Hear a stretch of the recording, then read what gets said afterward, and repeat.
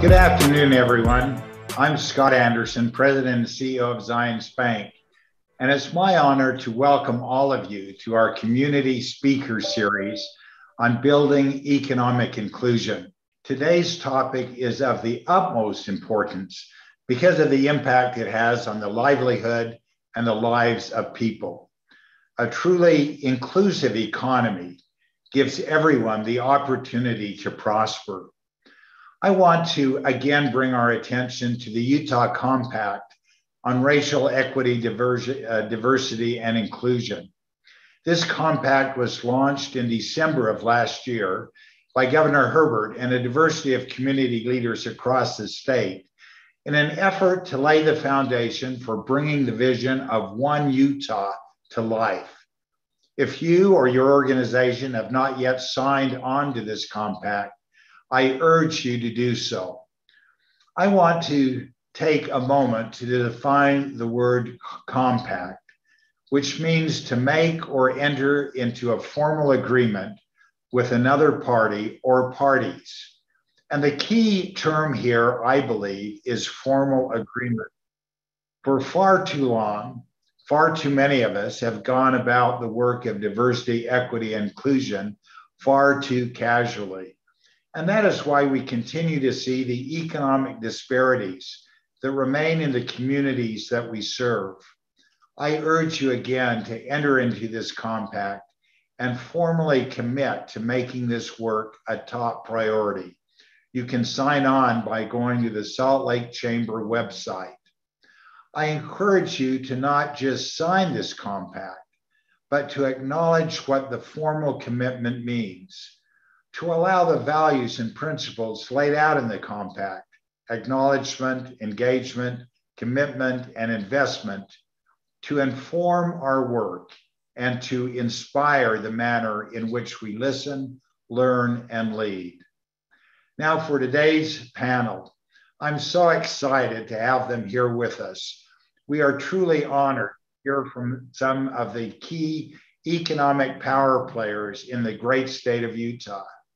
And I want to thank each of our panelists, Robert, Jennifer, Miles, Teresa, and Dan, for taking the time to share their perspectives, their experiences, and their insight on how we can work together to build economic inclusion and to ensure that every individual has a truly equal opportunity to prosper. They are all busy people, so I'm excited for the opportunity to hear from all of them in one conversation. I also want to thank our One Zions team, who's responsible for organizing, promoting, and producing today's event.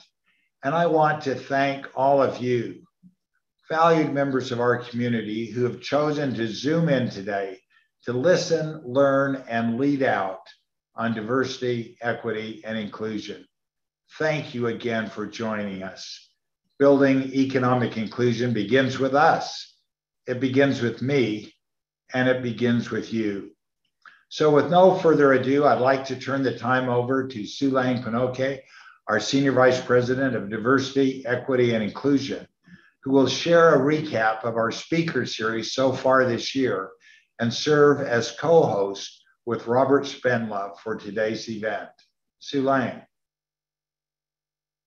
Thank you, Scott, for that warm welcome and for your visionary leadership and commitment to this work inside and outside of the bank. One thing I've grown to admire about Scott Anderson is his ability to simultaneously see both the big picture as well as the role of individuals in bringing the vision of economic inclusion to life. In today's conversation, we hope to dive deeper into both perspectives and experiences. Now, for those of you who are tuning into our community speaker series for the first time, we wanted to take a moment to share a brief recap of the conversations we've hosted so far this year that have led us to the conversation we'll be having today. On February 25th, in honor of Black History Month, we launched our Power Speaker series with an NFL panel exploring the intersection of race, sports, and economic inclusion, featuring Steve Smith, Haloti Ngata, and Lorenzo Alexander. On March 30th, in honor of Women's History Month and honoring all of the women leaders who have made history and continue to make history in our communities, we hosted a conversation with Colonel Janice M. Carroll, the first Black woman to serve as installation commander of Hill Air Force Base, the largest single-site employer in the state of Utah. On April 20th, in honor of Mental Health Awareness Month, we welcomed Dr. Mark Rappaport into Utah's community as he resumes his role as CEO of the Huntsman Mental Health Institute. HMHI is doing groundbreaking work in the world of mental health, not just in Utah, but across the country and around the world. And June 22nd, in honor of Pride Month, we hosted a Pride panel featuring community leaders representing the LGBTQIA+ community, exploring ways in which we can work together to create cultures of inclusion in the communities that we serve. Now, we believe all of these community conversations will bring us closer to building economic inclusion. And going back to our formal commitment to the Utah Compact on Racial Equity, Diversity, and Inclusion, there are 4 policy priorities laid out in the Compact: education, employment, housing, and healthcare. And our vision is to use the Zions Bank Community Speaker Series as a platform to host conversations with community leaders who are opening opportunity and increasing access to education, employment, housing, and healthcare. And to echo what Scott stated earlier, there's a specific role that banks and financial institutions play in the bigger picture of achieving true equality in America, and that is economic inclusion. Now, economic inclusion is not my term or Scott's term. It is the term that Dr. Martin Luther King Jr. used to describe the vision he had for America in his The Other America speech. After the March on Washington, he began organizing what was called the Poor People's March that was going to deliver over 250,000 poor people to our nation's capital. It was a multiracial effort, including African Americans, white Americans, Asian Americans, Hispanic Americans, and Indigenous people. Dr. King wasn't just fighting for racial justice for people of color in this country. He was fighting for economic justice for all Americans. And that is why we are all here today, to carry on Dr. King's legacy in 2021 and beyond. Now, we may each represent different social, cultural, racial, ethnic, regional, religious, political, and economic backgrounds, but we come together with a common vision to do our part in realizing Dr. King's dream to build economic inclusion. Now, I felt the need to set up today's conversation by providing the historical context that has led us to where we are today. It is easy to forget and critically important to remember how far we've come, to honor the sacrifices that were made so that we can enjoy the freedoms we have today. Now, y'all ready? Let's get to work. I am truly honored to introduce our speakers for today's event, starting with my co-facilitator, Robert Spenlove. Robert Spenlove is our economist here at Zions Bank, and his role and responsibility is to provide an economic outlook and economic updates for the bank and the community. Welcome, Robert Spenlove.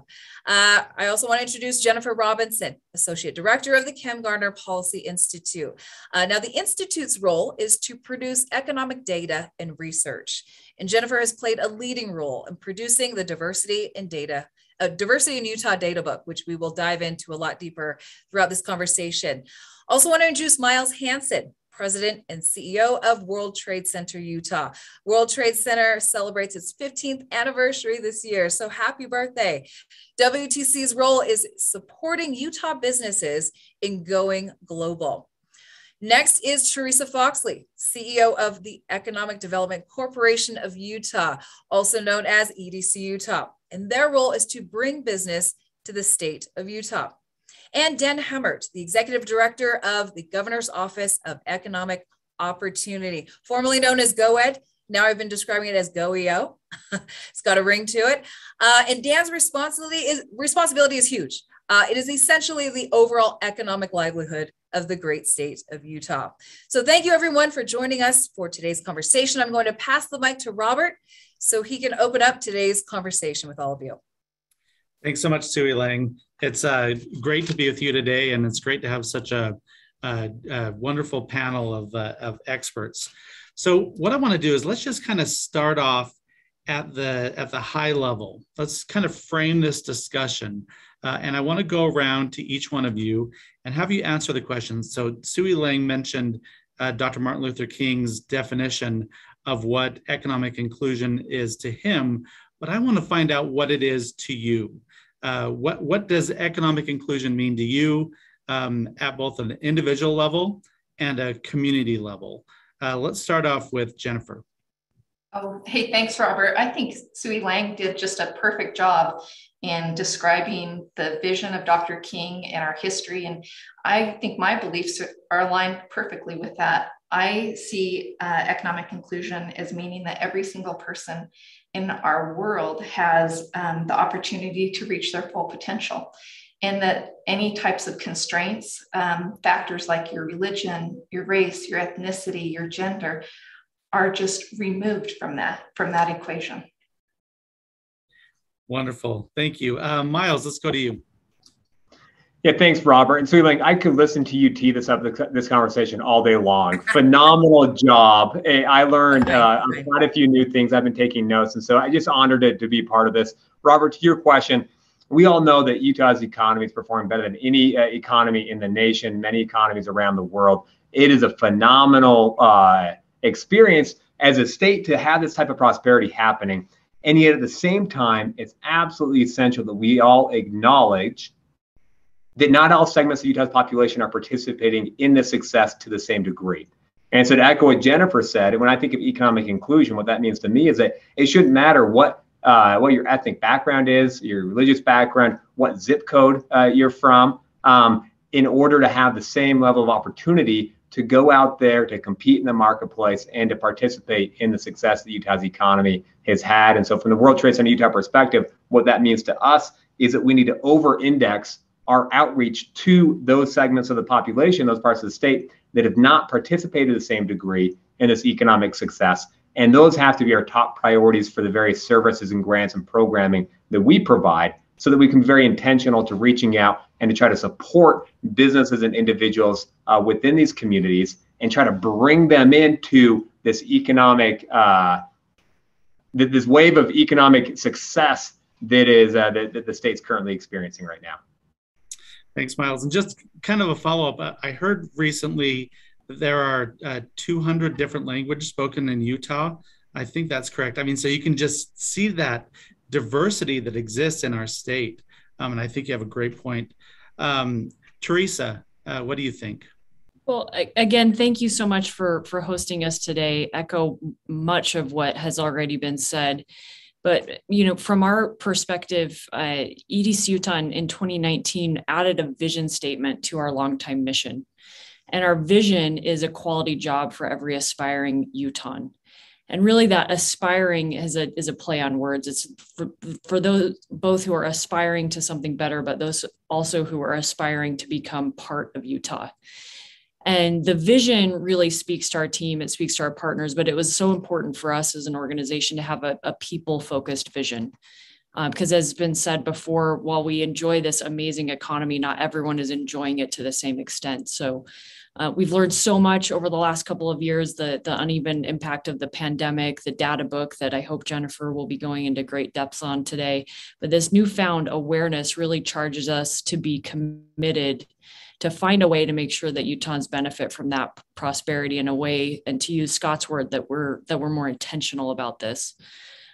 So we have set a goal that Utah be the most inclusive economy in the country. And for us, that means, again, what has been said in various different ways previously, but it won't matter your zip code. It won't matter where you worship, your gender, your ethnicity, the color of your skin, that you can fully participate in Utah's economy through attaining a great education and having fabulous opportunities in your career to start and build a business. That's great. I love that term, people-focused vision. That's really good. And Dan, let's go to you. What do you think? It's hard to be last after everyone said something. But everyone said the legislature, so you're a speaker. You can just talk all day. I wrote notes. I can probably go for 45 minutes right now.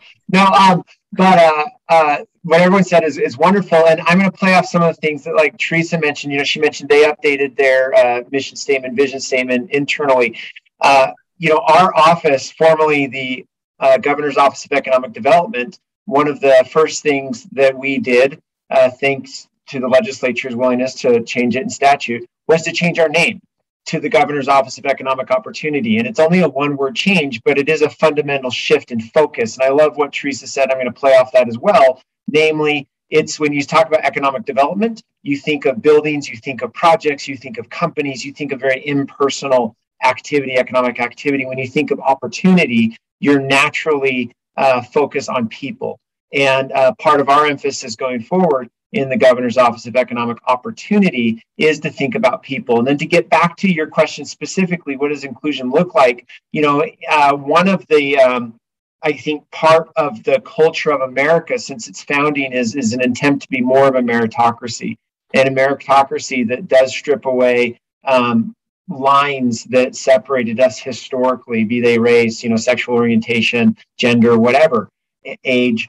And so I think whatever we can do culturally as a community to, embrace truly, trying to help those groups that historically have not had the same economic outcomes that others have had.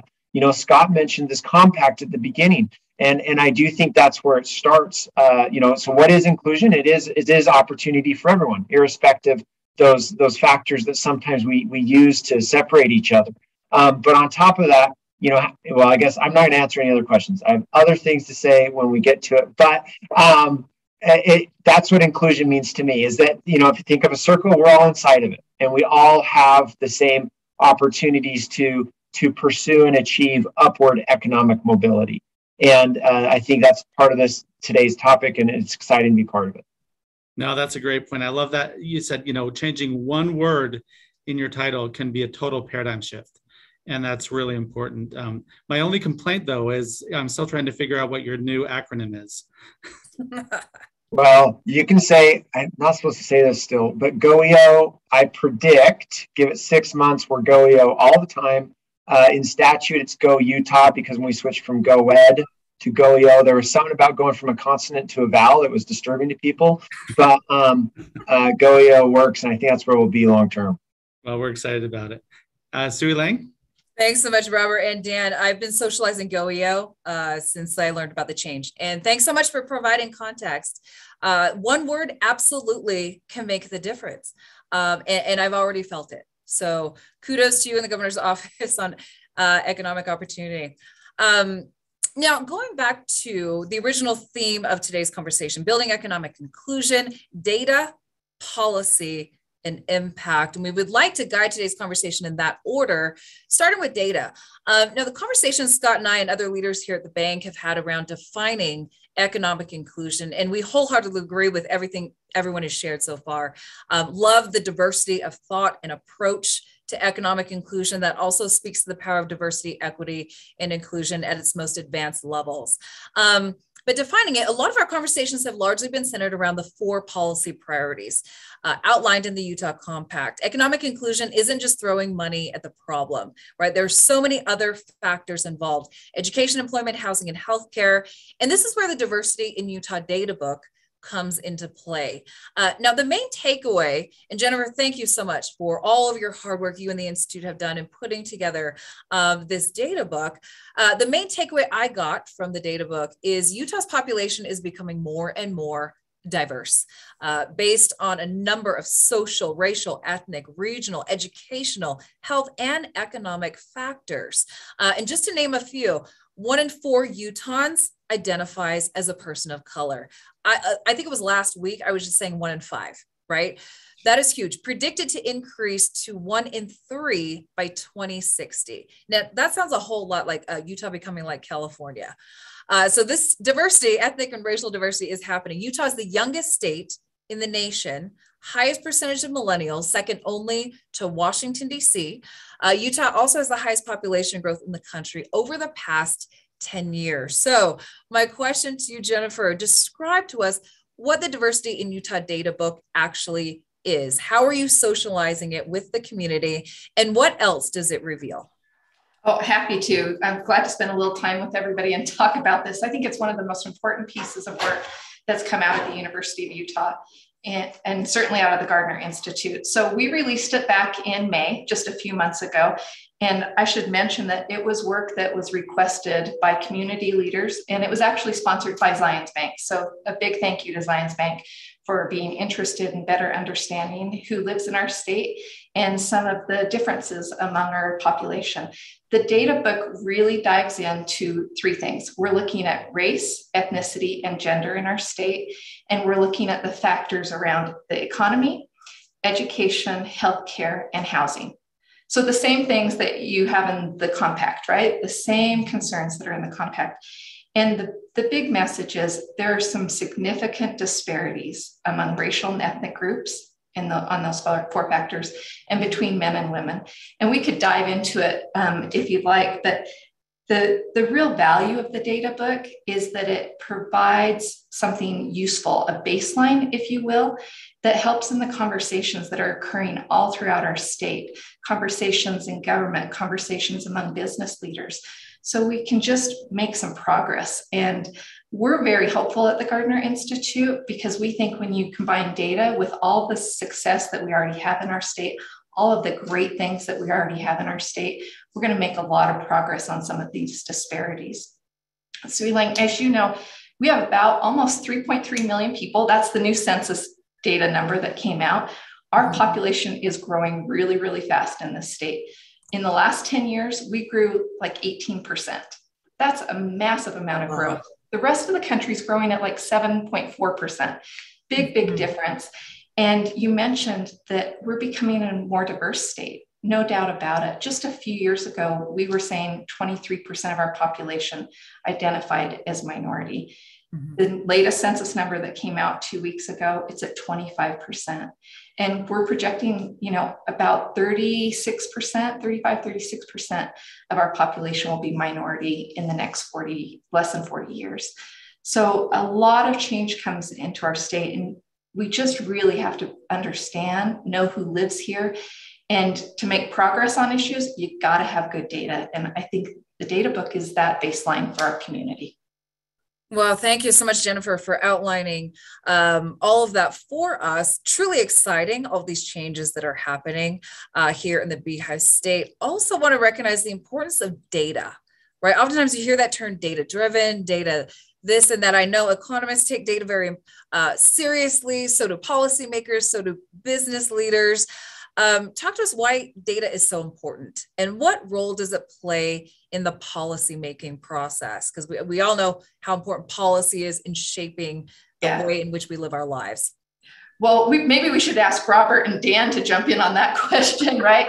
Yes, really to anyone. Legislative experience, and ask them, why is it so valuable to have something from Gardner that I think is reliable, trustworthy, and how it helps you to make good decisions at the policy level, right? Rather than making decisions by anecdote or what you might have experienced, you have something really solid to work from. So Jennifer, I would love to hear from Dan. Why is data important to policy? And then Spenlove, why is data important as an economist? Well, I actually think Jennifer said it right. Okay, despite popular opinion, the legislature doesn't always make decisions not based on anecdote. I know that was a really awkward sentence, but too often bills will be run based on an anecdotal story from a neighbor or constituent. And that's not a great way to get great statewide policy, right? And having data from a credible source that is expansive and I'm looking on my screen. I have the Diversity in Utah data book open on my screen right here next to me, but it is statewide. And I remember right before this got published, Natalie Gochner called me and said, "Hey, we're about to release this, and just FYI, there's some not great trends in here." And that's great. And we need to know that, because if you don't, it's hard to try to fix it. And we live lives for good or for bad with blinders on. We live lives from our personal perception and our personal, interaction with the world. And you kind of need this data or data from a credible source to help you take those blinders off and see outside of your immediate, experience. And so it's invaluable to have this data, and it protects us from the legislature, I think, from making laws based on anecdotes, which is not a great way to make policy. Mm-hmm. Awesome. Thank you, Dan. It's been love.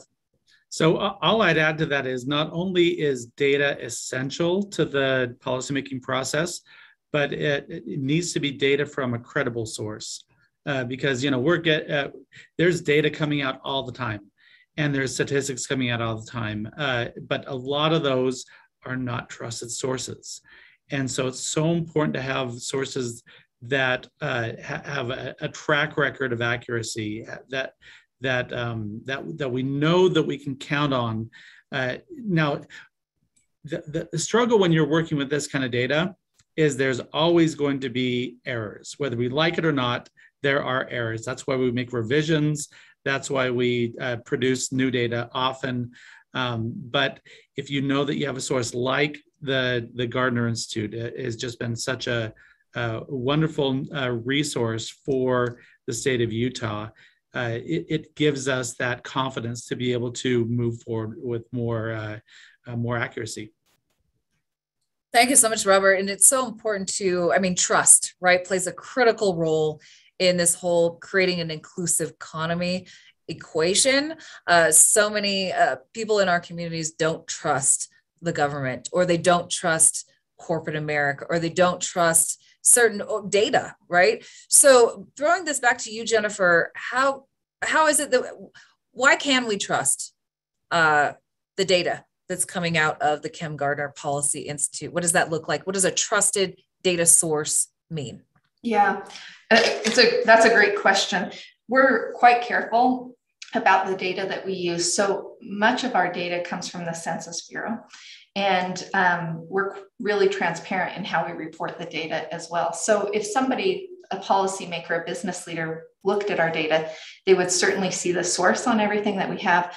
We also put in what we call whiskers, or a confidence interval, so that you can see the range of where the error might exist. So when Robert looks at the data, or Dan or anyone else looks at the data, they can say, oh, it's likely to be at this point, this should be the number, but there's a range of where the actual number could be. I think that's really important, because it gives them a sense that not with survey data has errors in it, right? And the data that we rely on has errors. And you just have to be very cautious and cognizant, aware that data can be erroneous and it can have some ranges. And I think the key for us is relying on good data sources, census data and others that are helpful to us, and then being transparent when you report your data, so that policymakers and decision makers can see what they can really trust and understand.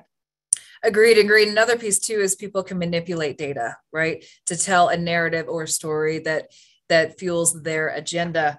And I've really appreciated how public and open, transparent the Institute is being with the data book, with the Diversity in Utah data book. Just wanted to show our audience, this is what it looks like. This is a fancy printed copy version of this. As Scott stated earlier, if you would like a copy of these, feel free to just reach out, send me your information. Happy to drop one in the mail for you.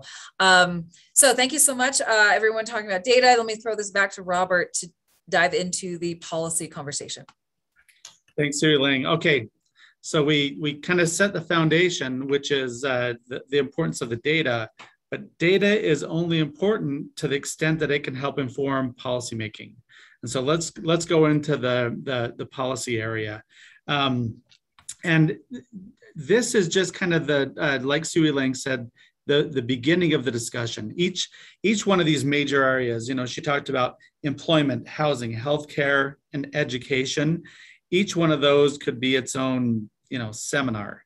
And so we won't be able to get into all the nuances of each one, but what I'd like is to have each one of you just kind of give a brief overview of some of the struggles and some of the areas where we're really trying to focus on improving economic inclusion in these areas. So let's start off with employment. And Teresa, I'm going to have you take this one.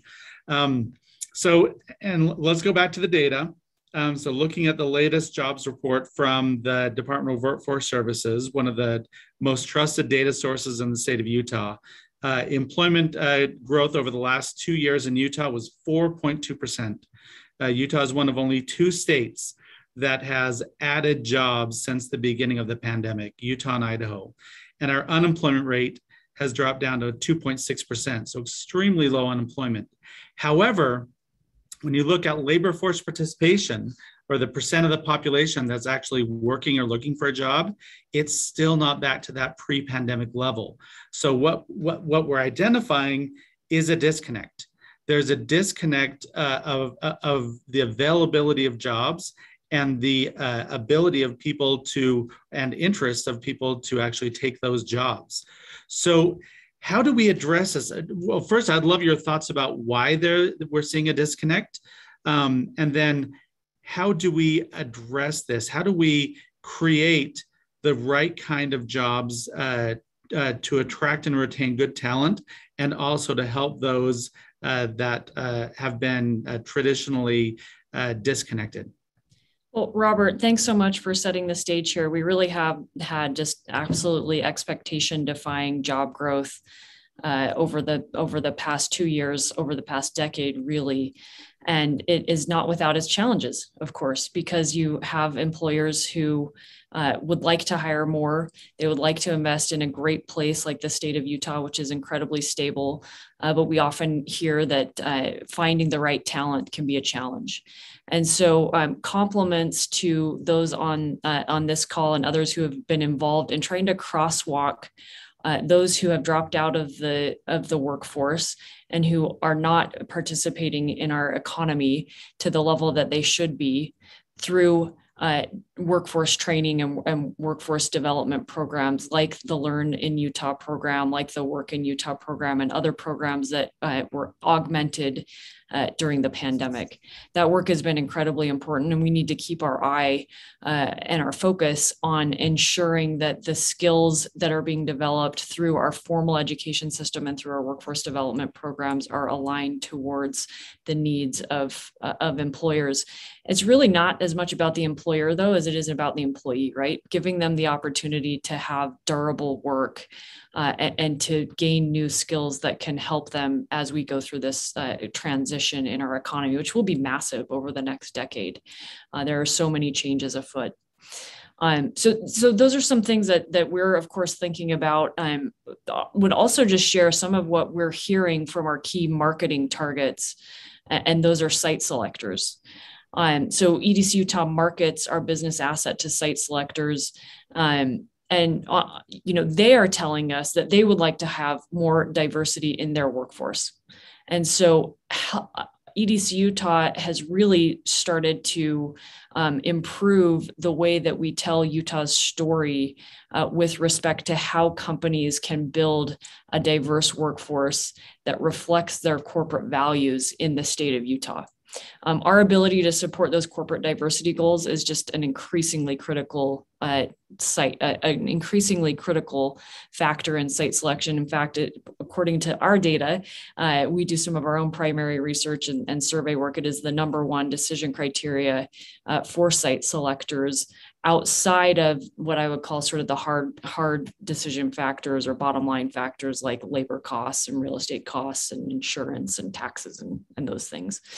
But for the state to hit the target for these corporate partners of ours, those like Zions Bank who are invested in ensuring that they can hire the best talent, we've got to do a couple of things as a state, and there's a direct tie to policy here. And really, in my mind, it's ensuring that all Utahns have access to the education and the resources they need to develop into the world-class talent that they can be. So eliminating educational disparities, eliminating broadband and having digital equity, eliminating some of our healthcare disparities that unfortunately force people to be less productive than they could be. Removing these barriers and this friction so that everyone can contribute will really empower the historically underrepresented Utahns to build a stronger economy for all of us. And then I was just share that the other thing that we're seeing or hearing a whole lot about is Utah has the ability to improve our perception that we aren't diverse or that we aren't welcoming to diverse talent. We talked a lot at the outset of this conversation about Utah's increasingly diversifying population. And I just wanted to put some context around that. We're number 32 in the nation now for the percentage of our population that identifies in the census as non-white. This makes us comparably diverse to Minnesota, Ohio, Pennsylvania. Okay, so states that we would think of, that you might think of as being more diverse than our own community. And so we need to sort of begin talking about ourselves in using some shared language that acknowledges the beauty of this diversity and what that could mean to our economy and to our community going forward. We've just proven over and over again, whether it was the Olympics, Robert, you mentioned it, we have 100+ languages spoken in the state of Utah. Just this last week, we've seen successive governors, including our current governor, Governor Cox, reaching out to welcome refugees and a global population into this state. And that spirit of welcoming really needs to translate into a community of belonging where everyone can succeed. So those are just my some thoughts that I had on the matter. And again, a direct tie to policy there, but policy will also inform brand. Yeah, that's great. Thank you, Teresa. And I want to give the rest of the panel, if you want to respond as well, raise your hand. If not, we'll move on. But okay, now I'll give everyone that opportunity with the other ones too. So kind of think through if you want to jump in, if you're just kind of going crazy on any of the others, jump in.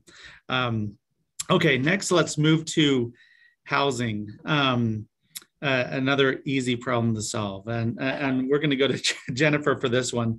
And just because once again, the Gardner Institute is such an amazing resource for housing data for since like the 1970s, 1960s, has just been the resource for understanding and knowledge and information about housing.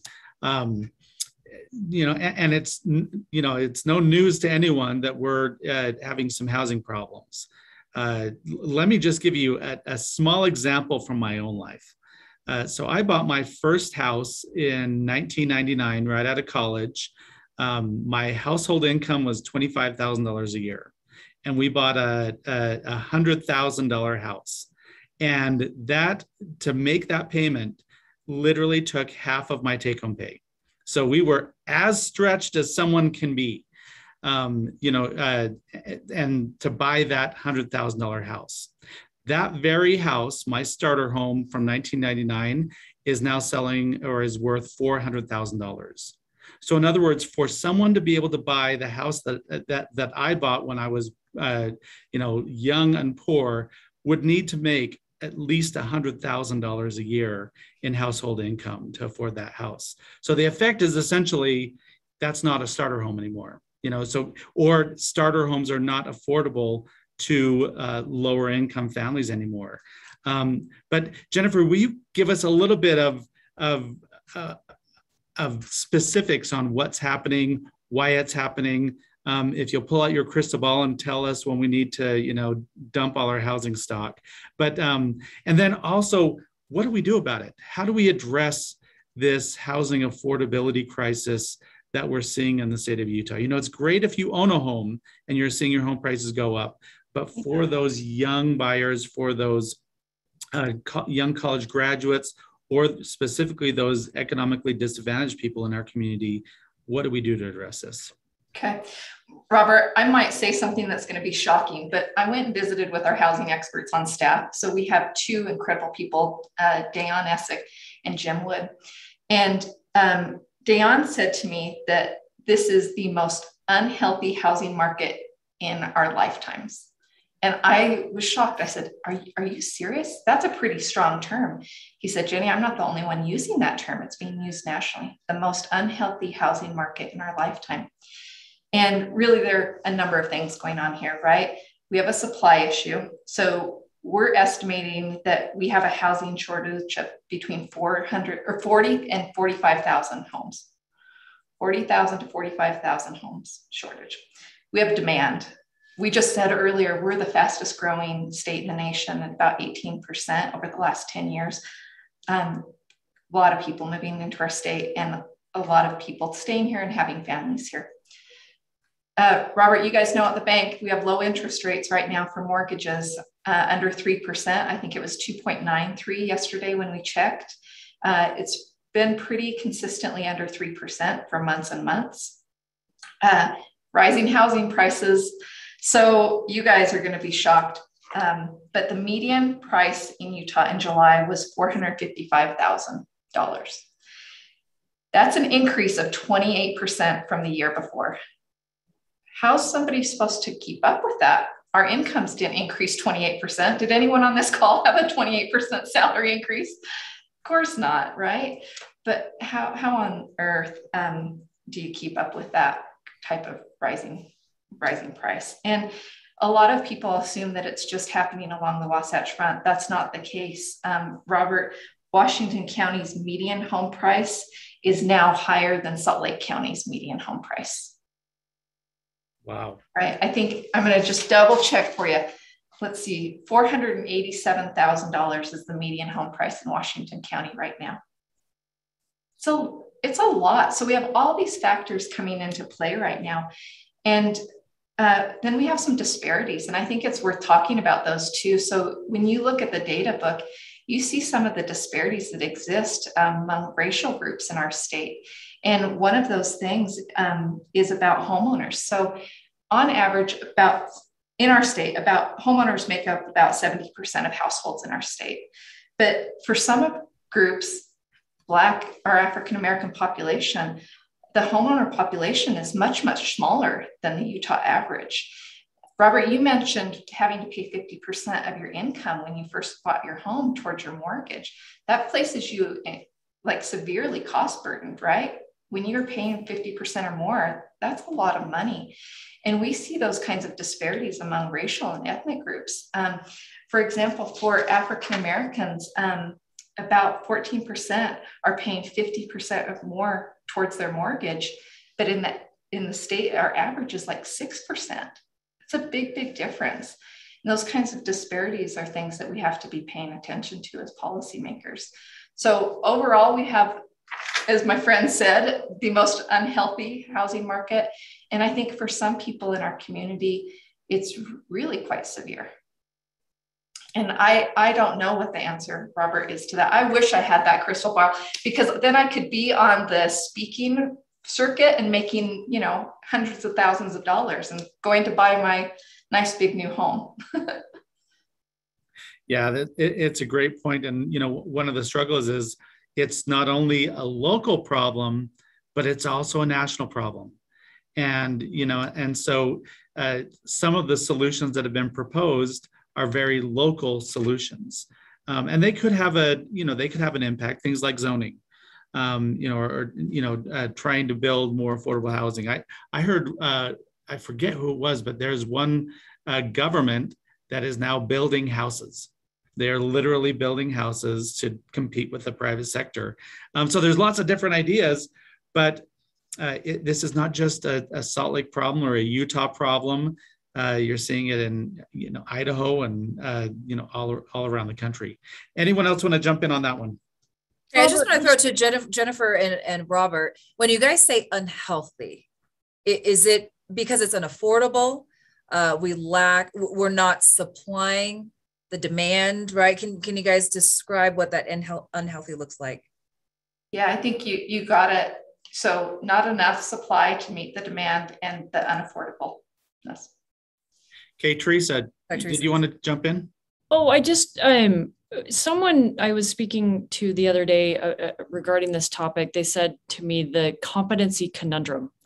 And you just hit on it, Robert, and that is that because this is such a national issue, but Utah still retains a relative affordability advantage, that even as we continue to solve for, and I think we are making strides, Jennifer, remind me if I'm wrong, but we were at a 55,000 unit gap 2 years ago.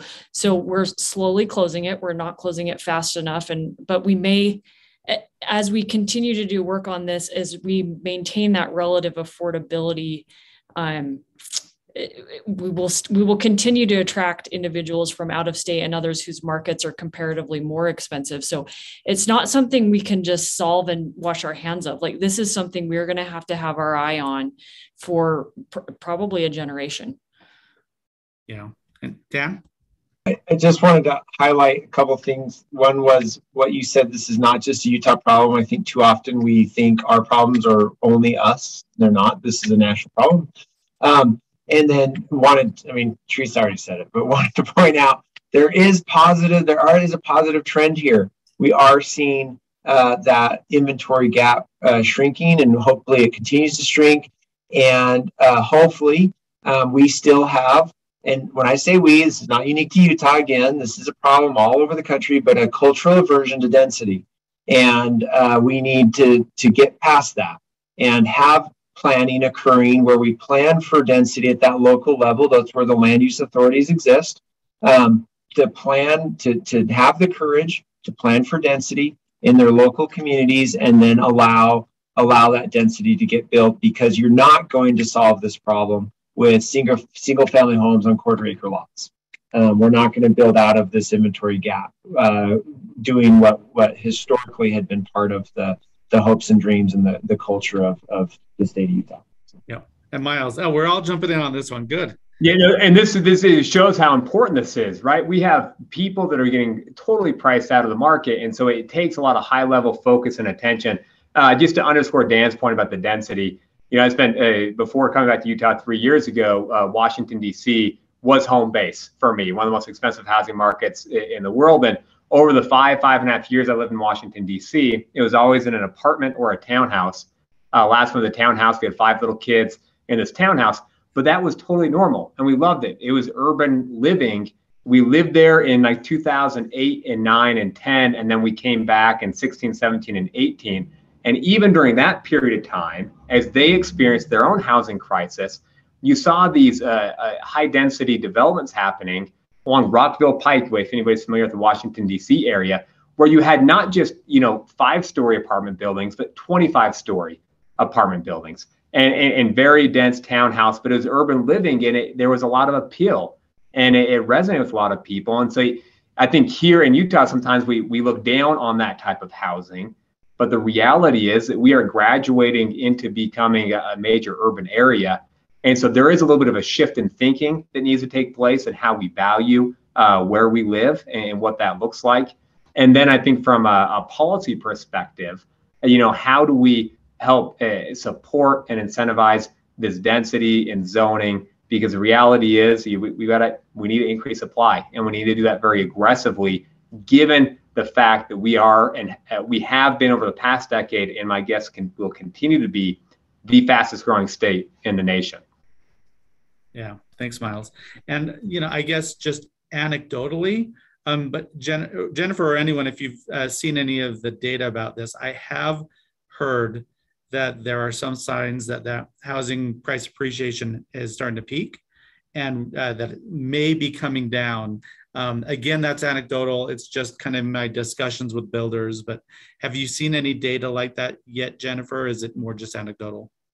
Yeah, I'll check with Dayan, and we'll get back to you, Robert, and see what he's saying. And I've only heard that in the past couple of weeks, but so it's hopefully we're starting to see at least the peaking, and we're not going to, it's just not possible to continue to see 28% appreciation in perpetuity.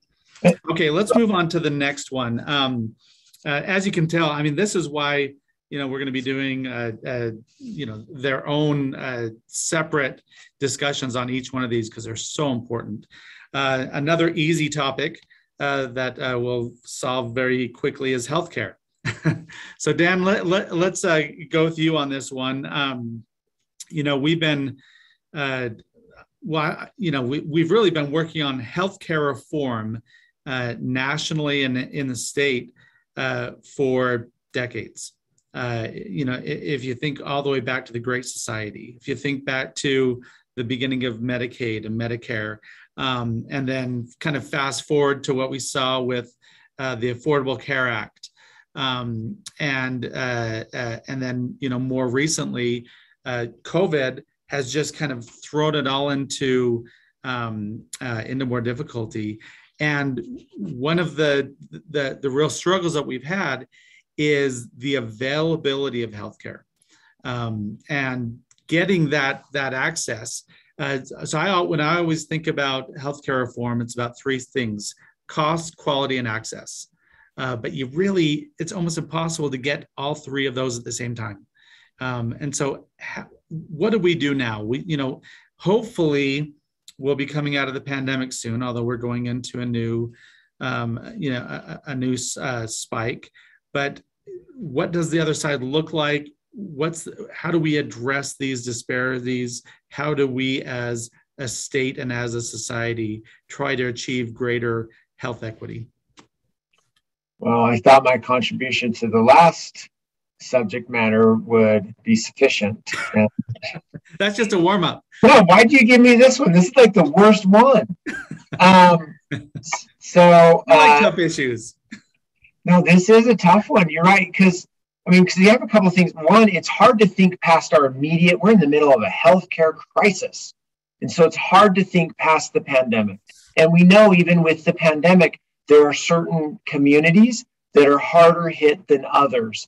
Certain ethnic communities and racial communities that have had a higher incidence of COVID outbreak, and with that, a higher incidence of hospitalization and even death. So even access, so that one is probably more about access than anything else. But it's, man, you're spot on. Like you can't see quality life. So I'm a big fan of Steven Pinker. If you've ever read him, he writes books every once in a while. And one of the themes of his books is that while things aren't great, they're getting better. And I think that's still true. We're still seeing improvements, but you cannot continue to go up that quality of life scale without good access to good, affordable healthcare. It's just not possible in today's day and age. And making it, love or hate of the Affordable Care Act, but it did get more people insured. And one thing in our country that is still kind of scawampus, I think, is that none of us, or very few of us, actually pay for our health care. We've created, we call it insurance, but it's not insurance. What it is actually it's a prepaid healthcare plan where we pay in constantly to access healthcare on the back end. And so as our healthcare costs have expanded, because we do want high quality of care, and because we're insulated from the actual costs of those healthcare, we continue to see the costs increase and increase and increase. There still, I think, needs to be a fundamental shift in how healthcare is delivered and how healthcare is paid for. That is a modification to our existing insurance plan that we have, which, like I said, I don't think is truly insurance in the traditional sense of the word. It's more of a prepaid or continuous paid healthcare program. And we're seeing some of these things get better with higher deductible plans where we're starting to actually bear the costs of our healthcare out of pocket before it goes into a co-pay part environment. But as we see more of that trends, I think we'll start to be more of a consumer type economy, which is what Americans are good at, is consuming. I'll spend 30 minutes shopping around for a stupid cutting board on Amazon. That's a true story from last night. But I don't spend 30 minutes shopping around for major healthcare type things that have much higher different ticker prices and where you can see bigger disparity in cost if I go here or there. I don't consume healthcare like I do everything else that I consume for whatever reason. And I think it's because I am insulated from the cost given my health insurance. And so I think you need to continue to see that trend of me bearing more of that cost, so I behave more like a consumer, and I think that'll help with the affordability piece.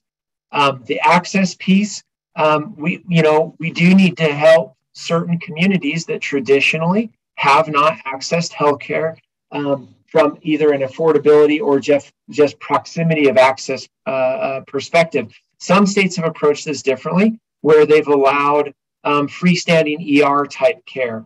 That's disallowed in the state of Utah. There are some types of lower cost access points available in Utah, but they're not the full-scale freestanding emergency rooms. They're more kind of emergent care or urgent care facilities that are affiliated with a hospital.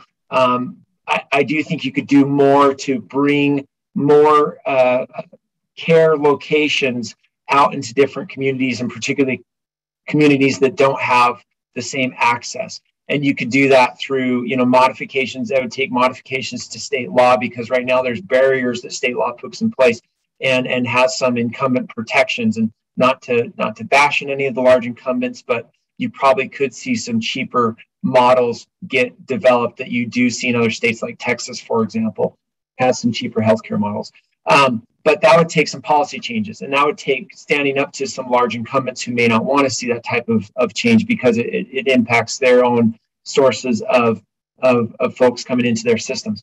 But we do have to do something to say, how do we get proximity of care out into underserved communities, number one, and then how do we make sure that that care is affordable? And I don't have the solution to that. Like who said it? Jennifer said she'd be on the speaking circuit. I wouldn't be on the speaking circuit. I'd just be running, low cost care units all over. But so it is a big challenge. But those are the things that we need to have happen. We need to get proximity of care and affordability of care out there, because without access to health care, and I know someone put in there something about rider benefit, and I'm not getting into that politically. All I'm talking about are facts. To have a higher quality of life, you have to have access to care. And to get there, we need to continue to see the improvements we haven't seen, because things are getting better, but we need to continue to work to make sure and deliberately decide that we'll make sure there's access to these underserved communities. Great. Since we're kind of data focused on this, let me give you a piece of data that I just got. This is from the Utah Department of Health.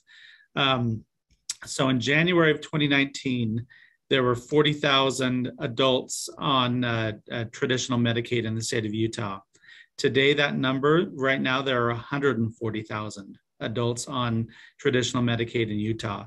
So that's a more than 300% increase in Medicaid enrollment in the state of Utah just since, in the last, 18 months. So we have seen, the good thing about that is the state has stepped up and provided for a lot of those needs. But, it does, and I want to throw this out to the group real quick. So is the notion of employer provided health insurance done? Should we end it? If not, why should we keep it? Dan? I don't think it's done. I think it's still a benefit that employers should. And as you know, so I'm working full time for the governor, but I still have a small business that I was part of, and that was a benefit we offered. And we felt like we needed to offer it to be competitive. And so we did offer it. And I still think there's a place for employer provided health insurance. But having backstops, I think, are appropriate for the neediest in among us, for those for whom things just didn't work out. And I think it's appropriate to have a backstop, which is what Medicaid's trying to provide. And so from a societal basis, I think it's appropriate to have both. Have your employer-sponsored healthcare. It would be nice if it wasn't required. I don't love mandates, but it'd be nice if it wasn't required. But my guess is even if it wasn't, most employers would still provide it because it's seen as a pretty valuable benefit to folks in the workforce. Okay, great. I'm going to jump to the last one just because we're at about 30 minutes out. So the last one, and Miles, I'm going to toss this one to you, is education. And again, a really broad and important subject. We know that education is critical in helping bring people to achieve more equality and inclusion. But how do we do that? How do we prepare for the next generation? How do we give them the tools and the skills to be able to succeed in the modern society and in coming with especially with the big changes we're seeing in our society due to the pandemic? Yeah, that's a great question, Robert. And I'm going to be interested to get Teresa, Jennifer, and Dan's input on formal education, because that's somewhere where I don't have as much experience. But what you're talking about, preparing the next generation, is so important. I remember back, I think it was last year, Governor Herbert convened a CEO roundtable on diversity, equity, and inclusion.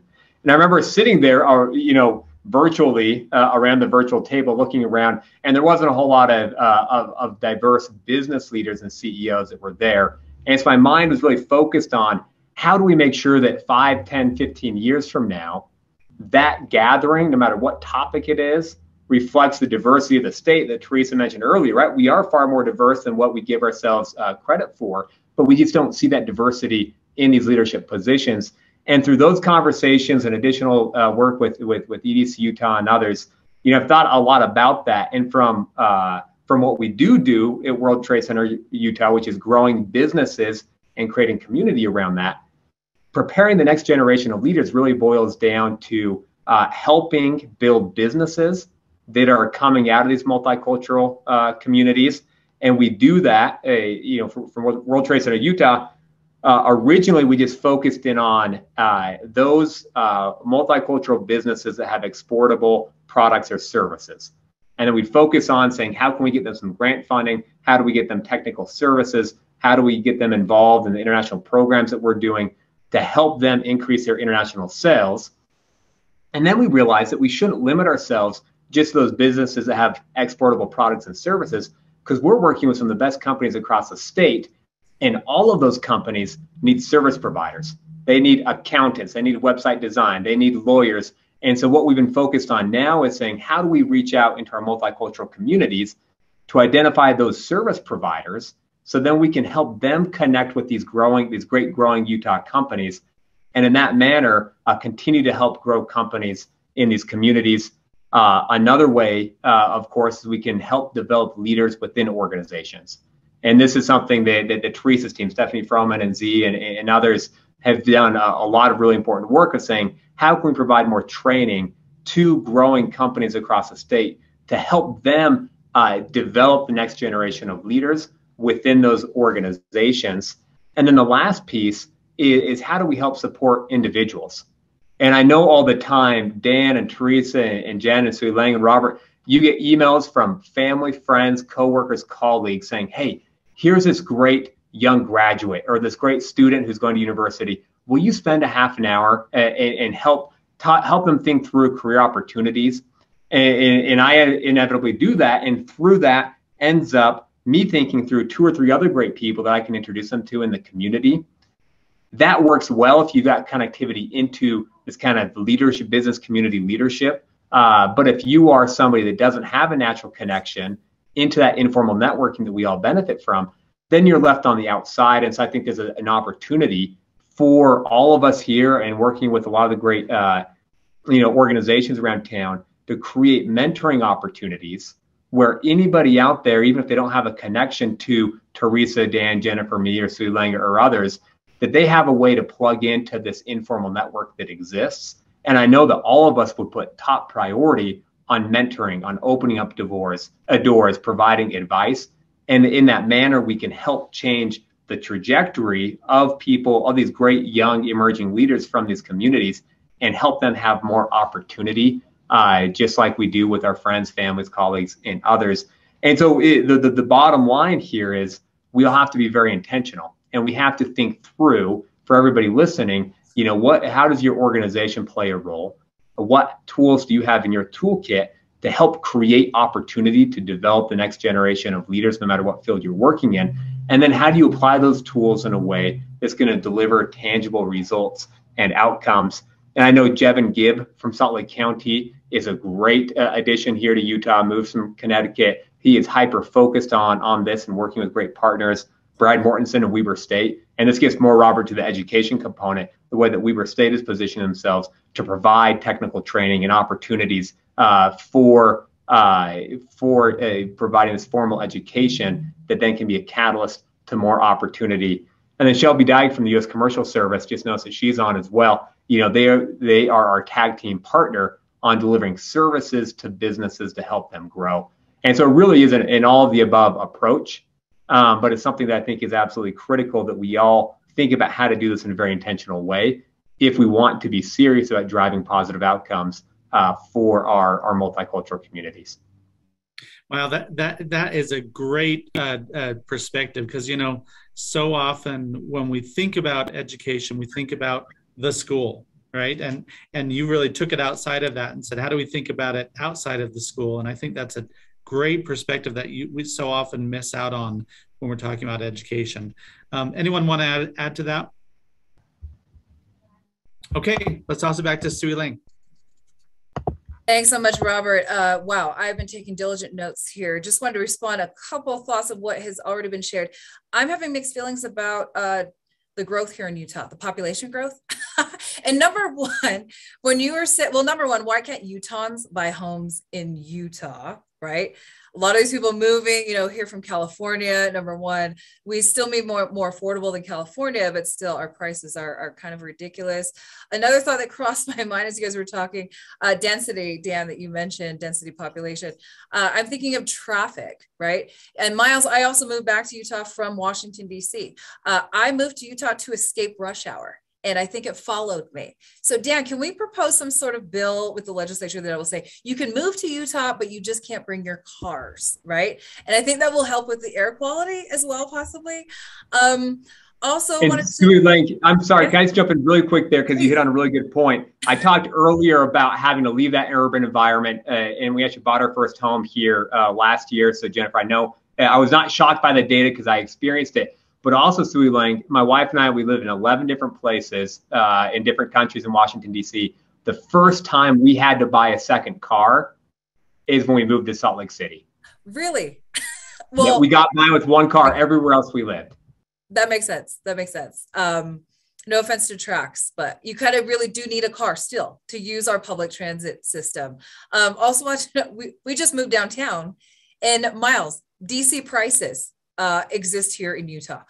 We just moved into a 1-bedroom, and I'm paying like what I would have paid on Capitol Hill in Washington, D.C. I'm like, what is happening here? Also on the healthcare piece, my approach has always been your health is your wealth. You know, I think we'd all agree it just takes one healthcare crisis to completely disrupt an entire family's economic situation. So we could do better there, also focusing on preventative care. Love what HMHI is doing in the world of mental health. That is a critical component to our physical health. They're all interrelated. And then Miles, loved how you're talking about formal education versus, I call it informal or experiential learning. I just sent off, well, I'm about to send off a college student. And I feel like parents, this generation, are now seriously considering if that is the right investment for their child, because there are so many other alternatives, right, to preparing young people to do well economically, from startups to the tech industry blowing up, small businesses, investing in those, things like that. So wholeheartedly agreed with the mentoring piece, investing in people. And that is kind of where we want to transition the conversation at this point. Now, Robert, you and I, when we were discussing this portion of the conversation, there was a question, you know, what is the role and responsibility of business leaders, right, in this whole economic inclusion equation? What we are socializing here at Zions Bank is our tagline, building economic inclusion by opening opportunity, increasing access, and investing our capital. Now, a key part of this equation is investing in our capital. And when we say capital, we mean 3 things: human capital, our people; social capital, the relationships, the trust that we build with our teams, with our clients, and ultimately with our community. And then thirdly, our financial capital, which is our monetary investments. Now, I would say investing in all aspects of our capital is what we would love to see more business leaders doing, and everyone else across the community. So I want to just throw this to the entire panel, right? What does investing in our human capital look like, and what could it look like? What about investing in our social capital? What should that look like? What could it look like? And then investing in our financial capital. Any immediate thoughts there? Let me just start with Jennifer. Any aspect of capital you want to touch on? Yeah, social capitals are one that we talk about a lot, excuse me, here at the Gardner Institute, because we really see that as like this important glue, this foundation that keeps society together and keeps us functioning really well. And there are a lot of components to social capital. It's been defined a million different ways, but the way we think of it here at Gardner is we think about goodwill and fellowship that exists in a community, established networks and organizations that are trusted, high civic virtue that exists in the community, and effective institutions like effective government institutions. So it's probably not a surprise to folks on the call, but Utah has really high social capital. In fact, the Joint Economic Committee out of Congress ranked all the states, and they ranked Utah as having the highest social capital out of every state in the nation. And for those of us who live here or lived here a long time, not surprising, right? We see all that. We feel it, right? We feel that connection and the confidence we can have, the trust we can have with our neighbors and friends. The things that I think are really, really important are just reinforcing what already exists in our beautiful state. And I think that can happen at the individual level. I think it can happen at the business level. So in our office, we do things where we get our staff involved in community efforts, right? So we do the Stuff the Bus with United Way every year and get our staff donated money and school supplies. And we take them down and get to see thousands of backpacks that are getting ready to be delivered in the community. Teresa knows this, but we do community events here at our building for the preschool that's next door to us. We're part of our neighborhood here in the Avenues, and we have the kids come over for Halloween and do a trick or treat. We have them come over and we have Santa and Mrs. Claus here. You know, those are little things, but they are really important at the very local level, that you feel connected to your neighbors, your business neighbors, your neighborhood school or preschool. At the individual level, I really think individually we have to be responsible and be part of our community, be active in community organizations, community activities. And there's a beautiful word we've used today, it's welcoming, but to invite and welcome others, especially people who aren't typically part of our groups, to be part of our community organizations and to feel welcomed, that they belong. And then the last one I think is really, really important, that if you want it to be successful, it has to begin at the children and youth level, right? So you have generational success. And I think that's getting your kids involved really at an early age in community volunteering, community activities. And I also think it's really critical that we have civic education in our elementary, junior high, and high school levels. I'm a political scientist. I love it. But I also think it's really important that our kids have a real good understanding of how government institutions work and establish some trust and some belief in this great democracy of ours. Wow, amen to everything that you shared. I also, on the note of social mobility in the state of Utah, I've heard we have really high social mobility. And I guess I personally feel like I'm a living testament of that, because I've been back in Utah about 4 years and already I'm in a conversation with Scott Anderson. I've got all these people on this panel I have direct access to. You know, that is not the case in so many other states. So I would wholeheartedly agree with that. Okay, so let's jump to the other three. 1 minute, Dan. Thoughts on so I'm going to talk about human capital, I think. And I'm going to focus on inclusion within human capital, actually. Cool. I think if you want to increase inclusion or have better inclusion within your workforce, you need to make a deliberate decision. At the top, Scott mentioned the compact. I would encourage anyone on this to read it, sign it, but then that's just the start.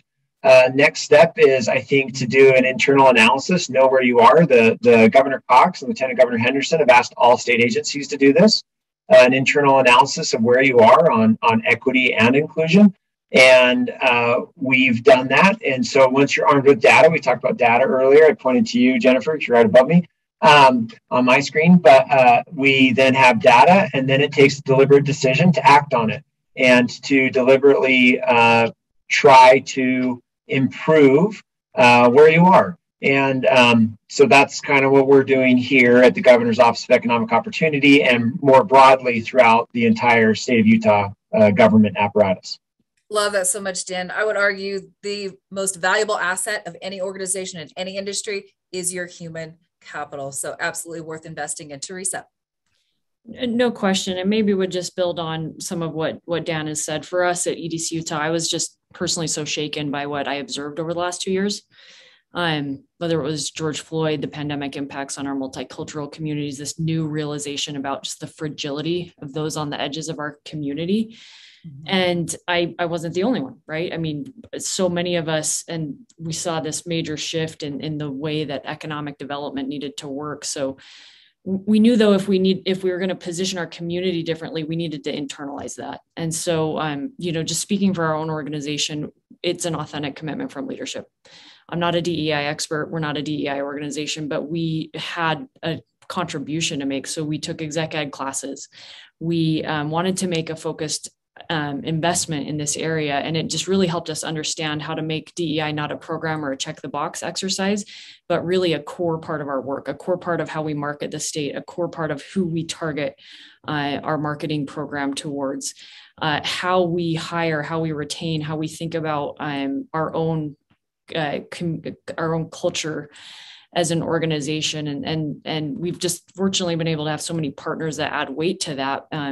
We added a DEI expert to our team, Zeman Zhao, and she is building out this belongings programming for the state. And so we really wanted to take this investment in our own human capital to the next level, really for our own survival. Like, we as an organization, we're a nonprofit, we're a mission-based organization. And so we have to invest in our human capital so that we can compete for the type of talent that could walk out this door this evening and get a job in Silicon Slopes or wherever else. So that's really our own kind of organizational commitment to this human capital. But I would agree with Jennifer, with Dan, it's got to start with authentic leadership commitment, but it also then there needs to be a civic component to it. It's got to start young. So much of this sort of academic research just suggests that early education has an outsized impact on an individual's ability to achieve and excel going forward. So I think if we can get that right, it seems like to me all of these other things line up. Like,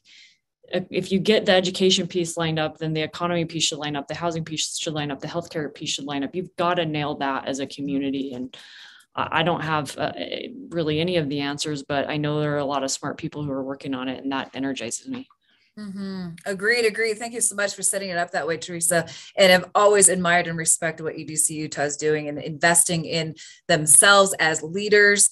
And you guys are truly, truly doing the work, right? You can't just say, oh, we're an inclusive organization, we're inclusive leaders, and it just happened overnight. You are truly, truly doing the work. Miles, love to hear your thoughts.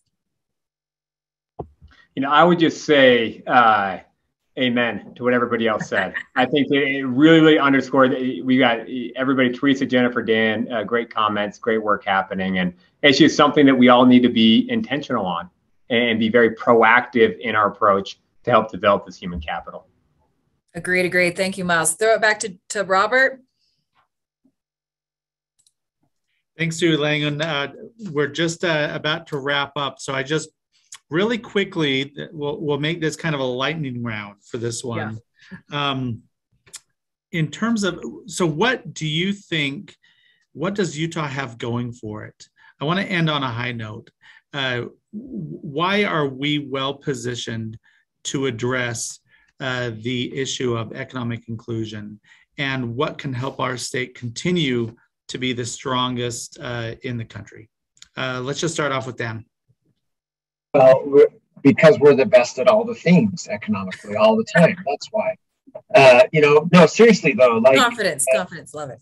No, when you look at economic outlook, we're number one. You look at large cities, Provo, Orem, Salt Lake, Ogden. When you look at small cities, Logan, St. George, across, rich states, poor states, as far as how well the state is managed, which has an impact on the broader economy. All the trends are positive for Utah right now, so to answer your question, Robert, why does this make it so we're poised well to deal with equity inclusion? Because we have the capacity and the time and everything else to make it work. And we have the opportunities. They're there if we can figure out how to connect the individual with the opportunity, and that's a challenge. But the opportunities are there, and they're going to continue to be there for the foreseeable future. Everything in Utah is going up and to the right, and I think with focus and attention, we can help the equity and inclusion piece also start going up and to the right at a faster pace. Great, thank you, Jennifer. Robert, I teach up at the U, and people know that last week was the first week of classes, and they're in person. It's wonderful. And you know what happens on a college campus? There's just a lot of energy. I don't know how to explain it. You just feel it, you see it. And I am just really hopeful because of that new generation coming. All of these young college students that will be our leaders in 20, 30 years, that are dedicated, they're intelligent, they have good judgment, they have great moral compasses. I think all of that bodes well for our state. Super hopeful about it. Yeah, that's great. Thanks, Jennifer. Miles. You know, Robert, I just say one, like Dan said, we've got this powerful economic engine. We're experiencing growth challenges, and they are challenges, but it's a whole lot better than other states where they do not have this very robust, powerful economic engine that then generates resources and success and momentum that that we can pull in, you know, groups that are not yet participating to the extent that we would like.